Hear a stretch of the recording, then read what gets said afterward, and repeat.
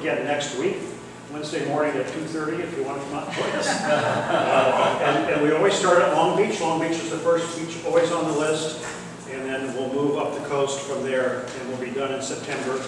So this is by beach, and this is the Clay Lock story. And we can talk a lot about Clay Lock, and I won't.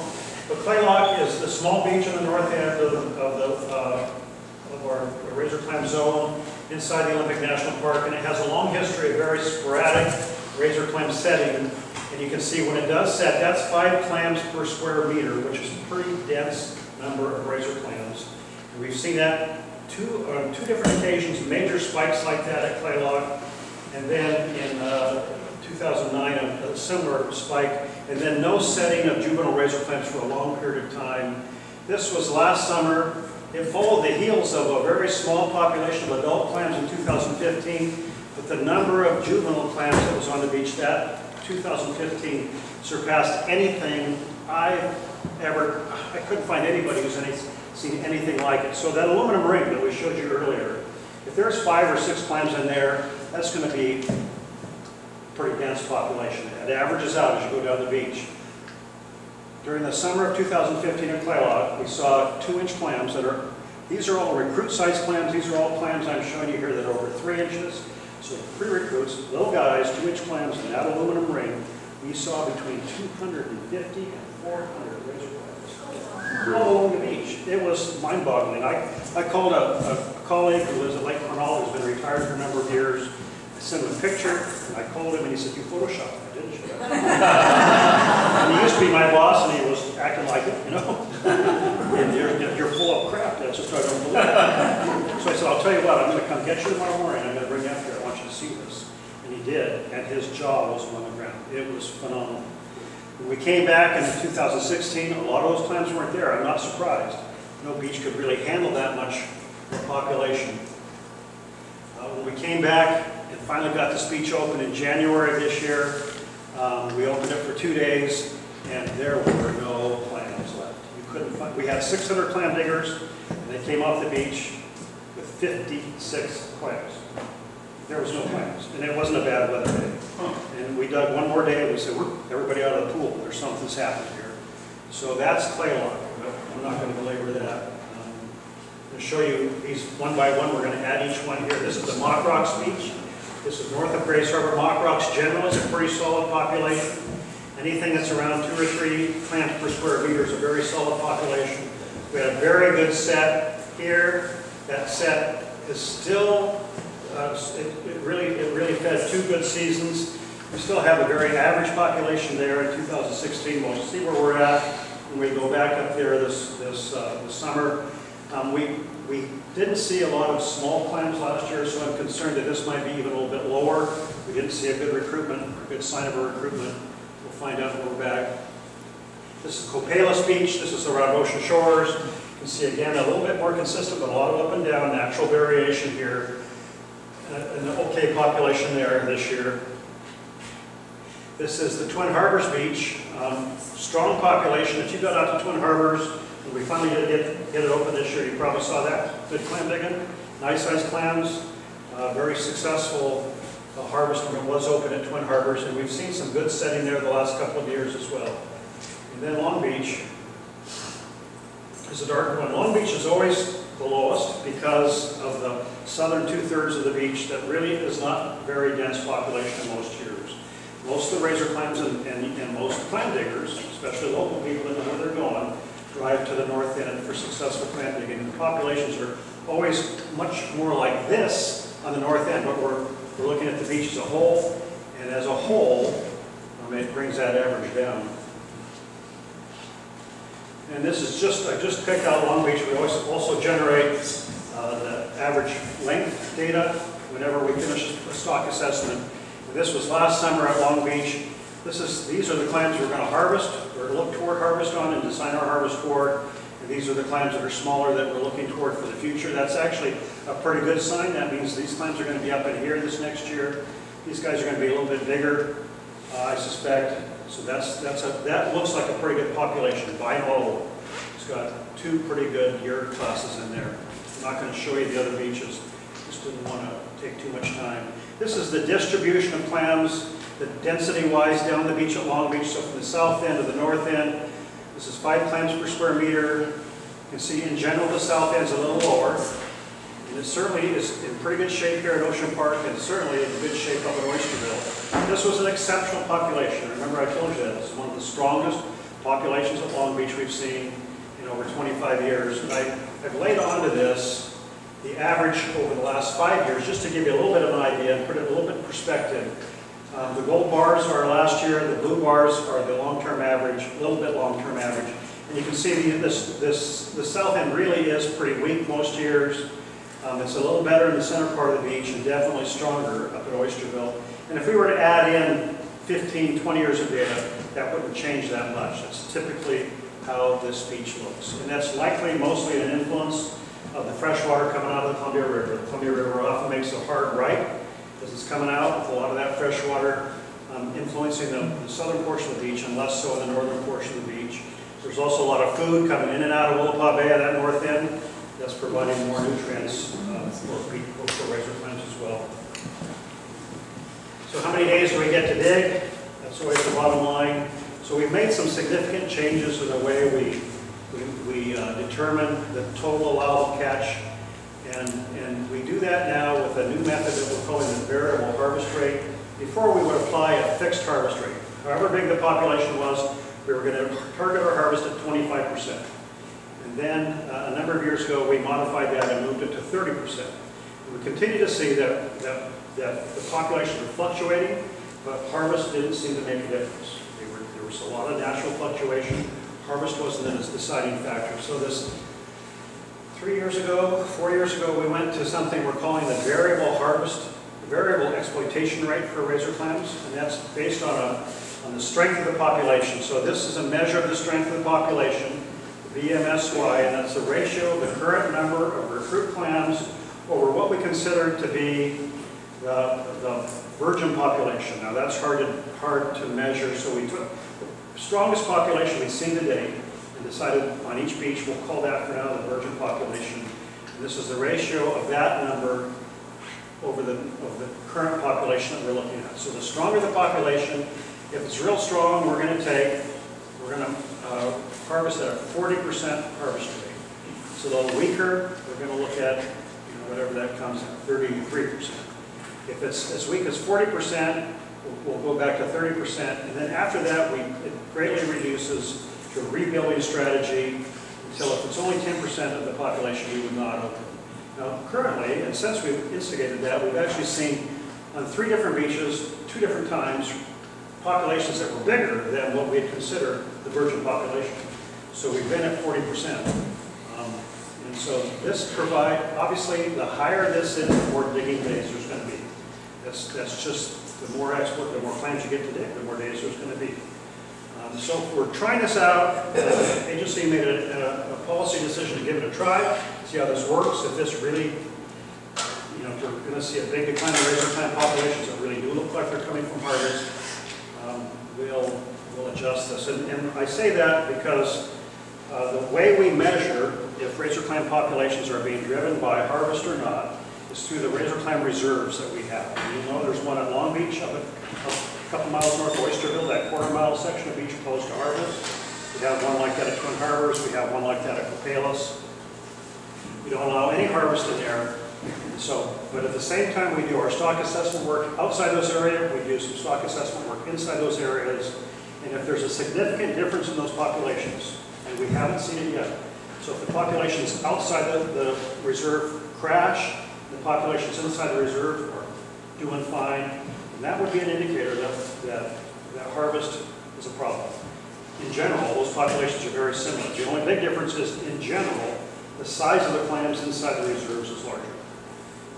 But the ebb and flow of the populations are very, very similar. So that's kind of our control area that we use to make sure that we're not over-harvesting. And just to review this real quick, and then I'll sit down and let Zach talk. This is just a long-term look at Long Beach in general back to 2012. This is the number of recruits we've measured. You can see this last year was a very strong year. The year before that was a very strong year. And you'd have to look back all 3 of these years were very strong. That looked back a long way in our data to find years that look anywhere nearly that good. This is the total harvest of clams. Even with all the digging we did in 2015, 94 days, we still only took 56% of what was the total allowable catch. And this year, believe it or not, in 11 days, with that strong population, we still took 32.7%. 17,300 people helped do that, at least on one day. And you can see in 2012-13, we messed up and we went over that amount. And this is just a recap of what the other beaches looked like this last year. 4.9 million clams at Long Beach, 1.9 at Twin Harbors, and this is the state share on these other 2 beaches. And I just want to remind you again about the video. We have 3 videos you might want to look at online. One is how to dig razor clams in Washington, and if you've got friends that are coming out, you all know how to do it, but they won't know how. This is a good source of information. We have a video about how to dig with your kids. We often have people ask that question, and we're actually fairly, I think, fairly liberal in the way we allow you to dig with your kids. But I can tell you that it doesn't mean the kid stands there and you throw all the clam in his bucket. He has to actively participate. So that's and we see often, it's not uncommon to see 1 or 2, generally adult men, digging clams, and there's a line of women and kids all around. And I'll tell you, our enforcement guys like to see that, and they'll be happy to write a ticket for those folks. And then there's one, let's see, there's one, and the other videos are the stock assessment video. We do keep a razor clam email distribution list that I'd be happy to add your name to. Just send me an email, and I'd be happy to take your email today, or you guys, a lot of you guys have that email. We'd be happy to provide that. And we provide, one thing you'll get is our news release. As soon as it goes out, you don't have to wait for it to be seen on, on a website someplace. It'll come right to your email box, so we'd be happy to give you that. And then we also provide some detail about the malic acid sampling that wouldn't necessarily be in a news release. And I think I have one more thing to show you. Yeah, let's go to that other talk real quick. I'm going to show you Department of Health slides real quick here. And yeah. So again, I wish they were here to speak to this themselves. I know a little bit about this. I'll do my best. But in October of this year, the Department of Health issued a statewide advisory for razor clam consumption. And it came from a study that's been conducted by these folks for the last number of years on a group of tribal diggers who live on the North Coast, or either members of the Quinault tribe or the Quileute tribe. And as a result of watching these folks over a long number of years, they've made a determination that razor clam diggers, razor clam eaters, they eat a lot of razor clams, need to be careful. And so let me read through this for you. You know all that. First of all, they know that, and we all know that when razor clam levels, and they call the malic acid amnesic shellfish poisoning. That's the technical name for the syndrome that you'd have if you ate too many razor clams and had the malic acid poisoning. Amnesic shellfish poisoning kind of speaks for itself. Affects your central nervous system, can cause memory loss, and higher levels can cause stroke-like symptoms, and higher levels yet can cause death. So that's the name, amnesic shellfish poisoning. But when the malic acid or ASP toxin is high, anything above 20, the beaches are closed. So at least in theory, nobody's eating those razor clams, and there's no human health issue. The fishery's closed. But what concerned them is what is happening during this time, and you can see from 2006 or so up to 2014, there had been no closures, and the malic acid levels had all been below 20. Is there an effect on the central nervous system for people who are eating clams that still have the malic acid, but it's below 20 over a long period of time? And again, they did that with these tribal folks, and they've done some work preliminarily with mice, because they're not going to force feed you or I the malic acid, or at least not me, maybe you, I don't know. But what they do with mice is they feed them to malic acid and watch how they respond. And actually, there's some very good video that this is a lot of work done by NOAA at their Southwest or Northwest Fisheries Science Center in Seattle, but where they they produced a maze, but it's just a big galvanized wash tub with a lot of little entrances and exit points that are drilled in the side of the thing. And then some of those, and each one is a little bottle thing that the mice can go into.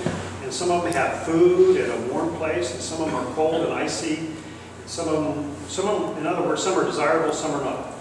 And then they put the mice into the thing, and they pour in a little bit of cold water. So the mice want out of that water. So they start looking for some place to go.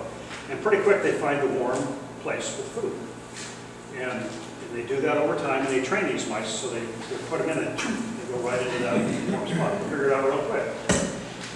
And then they inject, and the problem with this study that I see is they inject the mice with the domoic acid. And you're not injected with it, it's fed to you, but they expose them to domoic acid.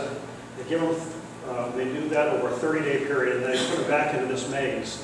And those same mice that were going right to that warm spot can't find it. And they're all dizzy and moving around, and they can't find it at all. So that was some of the basis for the study that they did on humans. And those were low levels of domoic acid, by the way. The amount of domoic acid that was fed those mice was not crazy off the charts levels. They're relatively low levels of domoic acid. One of the things the researchers have said, it's hard to know if the amount of domoic acid they're giving these mice would emulate a low level in a human body. They did their best they could to make that happen. And what they saw was, over a period of time, there was a memory loss of these animals. So they did this study with between 500 and 1,200 folks, North American Indians in those areas that I just described.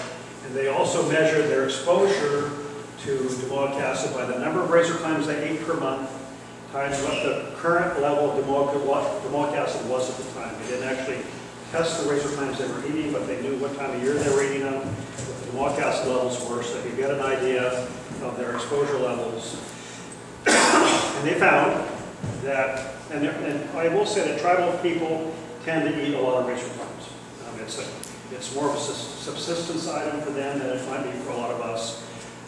But if they ate, especially adults and seniors, up to 15 razor clams a month over an 8-year period. So that's a lot of razor clams. I eat a lot of razor clams, but nothing even, I couldn't shine a candle to that. So high consuming adults do show some memory decline over time. So consequently, the Department of Health has issued that warning that's out there, and it especially applies to pregnant women. The warning is don't eat more than 15 razor clams a month over a 1-year period is what their warning is. Especially pregnant women, nursing mothers, the elderly. And this same group that did this study is now going to conduct a survey of non-Indian diggers. They're going to be on the beaches next time we're open, and they're going to randomly select folks, and basically what they're trying to find out is how many razor clams a month do you eat. And you may run into that. We're not doing it. This is a study that's funded by the National Institute of Health. Where it's going on, and we're going to try to do it this spring, but domoic acid stopped them, so they weren't able to do that. So that's the Department of Health thing. So Zach, if you want to go next, then I'll ask people to hold their questions, if that's all right.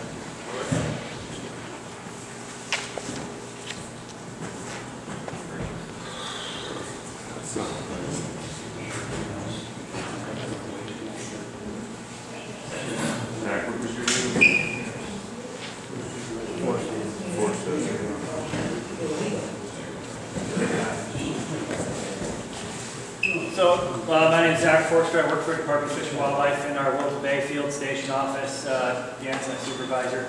I've worked or have previously worked on our monitoring for harmful algal bloom project, and that's kind of my piece to this. I've got about 18 slides here. It takes 20 minutes. I think I'm going to skip through to a few and get to the main gist of it, which is where we might be heading in 2017 and beyond, but we'll still just look through it real quick here.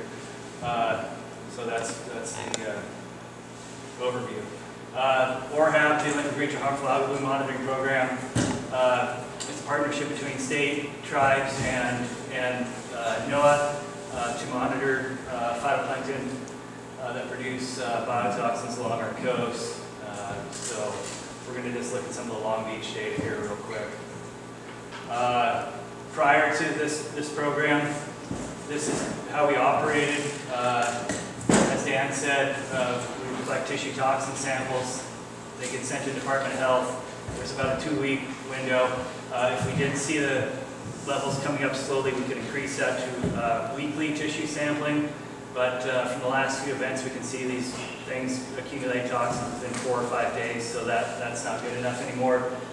We've added on all of this stuff to the left now, so this is twice a week phytoplankton sampling. So we can do a real high frequency, low cost sampling and look for the plankton that produce the biotoxins. And then from there, go ahead and test for biotoxins in the seawater and in the shellfish tissue itself. These are just some common HABs. I'm sure most of you are familiar with them. We've talked most about pseudonychia there on the left. So these cell counts are really been the backbone of the program. On the left, this is the basic light microscope.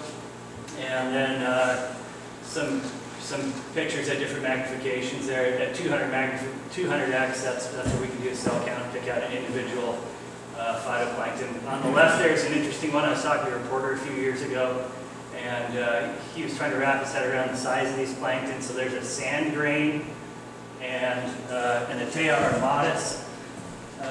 This is the plankton that looks kind of like a fuzzy caterpillar that when you go out on the beaches in the winter produces that real brown foamy sludge and oil look. And so up on the top right there's Alexandrian medinophysis, two of the common HABs. You can see we see them every year, and then pseudonychia there on the bottom.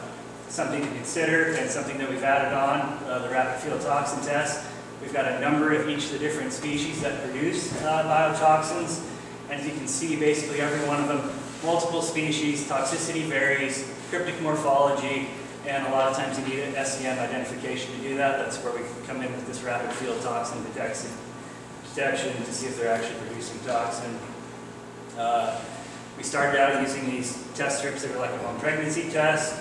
We've since moved to this ELISA method, so this is enzyme-linked immunoabsorbent assay. You can perform the test in about 2 hours. It's quantitative, and it's very accurate. It's actually more accurate than HPLC. We're working with a company to develop this domoic acid sensor based on a glucose meter. So that's a 3D printed machine. It's battery operated. You can take it on a boat, you can take it out to the beach, and get a quantitative result, very accurate, within about an hour. So this is just looking at pseudonychia on Long Beach from 2000 to 2017. So this is since the monitoring program's been in place. You can see that every year on the top panel we see pseudonychia. What we don't see is particulate domoic acid. So this is a domoic acid that's actually contained within the cells themselves. It's an excellent link between the domoic acid that's in the cell and what the clams pick up. If you drop down to the bottom panel, you can see that.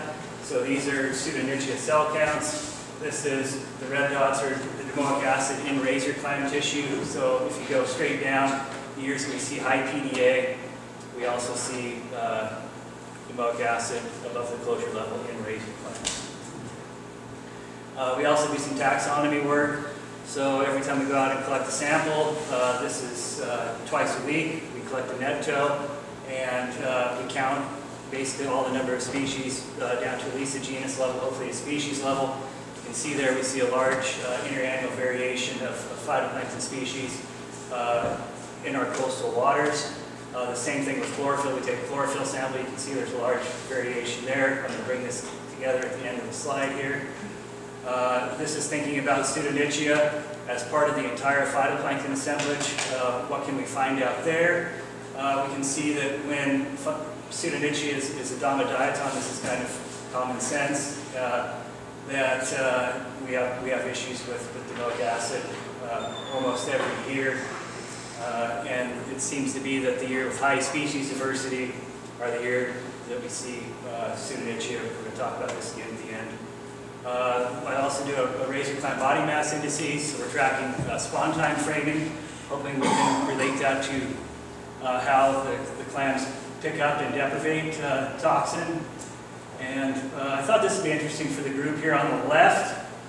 If you see it, you've got a clam foot that's kind of a dark pinkish grayish color. And then on the right, you've got one that's just strikingly white or opaque. The one on the left is actually a male clam. The one on the right is a female clam. So when you clean your clams now, you'll know if you have a male or female clam. It's usually about 50-50 on the beach. And those are just developing or various stages of the razor clam gonad. We rank them in a 1 to 5, but you can see there on the left, there's a right female that's ready to spawn and one that's just spawned. This is that data. If we put it in a time series, you can see in April and May every year is when the clams typically spawn. If you put temperature over the top of this, this is about when the water temperature hits 12.5 to 13 degrees centigrade. There's a subsequent recovery period in the summer and then into the spring. And I think the interesting thing to look at here, and we'll get into this on the last slide, is if you look at 2016 in the purple, you see a big decline in December, and then this red line is 2017. Our clams never really recovered like they have the last few years, and we think that's part of the reason why they held on to toxin for so long. The thought is that one of the ways that you get rid of toxin is you outgrow it or dilute it in your body, and the other way is you spawn and you lose body mass and you lose the toxin as well. So that could have something to do with this extended closure. This is something that we're looking into. This is just for fun. What else do we see? Well, I discovered this trematode in the razor clam foot when I was working for Oregon Department of Fish and Wildlife. Luckily, we don't see it that often. It castrates the clams. It basically takes over the entire foot. And then just some other interesting stuff. The nemertine worm. I'm sure you guys have all seen those if you've cleaned clams. Won't go too much into that. So this is just kind of bringing it all together. And when I first put this together, I thought it was kind of counterintuitive. When you've got high species diversity, you have low chlorophyll. Those are our summer months. When you have low species diversity, you've got high chlorophyll. So that would be in the winter months there on the top right. If we think about that and the body mass indices, we can see that our clams are really fattening from the surf diatom and through the winter months, and in the spring when it's high diversity, they're actually losing body weight after they spawn. Here's a 200 clams basket down there at the bottom that Dan was referring to in clay lock. So this to show you, how productive of an area this is. These chlorophyll counts, if you show these to an oceanographer, it just blows them away that we can have hundreds of micrograms per liter of chlorophyll when you measure offshore. If you get a hit of 30, it's a really high number. This is just to start thinking about the body mass indices and how spawning and the subsequent recovery affect toxin uptake and deprivation, and the length of toxicity in the tissue. Probably the biggest question besides is it going to open is when it's going to open, not when it's going to close. No one calls us and says, hey, when's it going to close? Everyone wants to know when it's open. So that's what we were faced with this from the 2016 events. We got it in 2017. I think the interesting thing here is looking at this. We've got magnitudes higher of PDA than you do in 2002. That was when the clams were losing body mass, spawning, and probably weren't feeding that much. But in 2002, with quite a bit lower levels of particulate humic acid, we see a spike in the shellfish tissue quite a bit higher than in 2015. And you can see that there might be some times where we're more vulnerable to pseudonychia blooms that are producing DA, which would be in the early spring and then again in the fall. And that's what we've been faced with these last couple of years. And so this is the last slide. This is just thinking about the future, 2017 and beyond. The red didn't come out real good, but This is the Pacific Decadal Oscillation, so it's not El Nino La Nina, but it's an index that's kind of like that. When the PDO is positive, that means we're having a warm water year. So 01 to 04 here, this is supposed to be a little redder, is a warm phase. Pre-recruits, the next line down, that's the, as Dan explained with the stock systems, you do the number of small clams that hit the beach. You can see those warm years are really good in 01 through 04, and then again in 14 through 16 for razor clam populations. They're low in chlorophyll, they're high in species diversity. If you remember back to the slide I showed you with Pseudonychia, we know that we see Pseudonychia when we have